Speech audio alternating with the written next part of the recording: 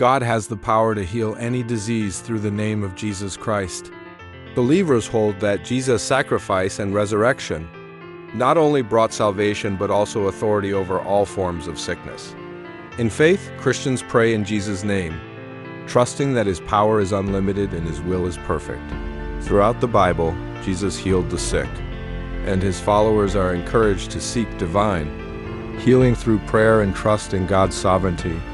While physical healing may or may not occur, believers trust that God's ultimate plan leads to spiritual wholeness and eternal life.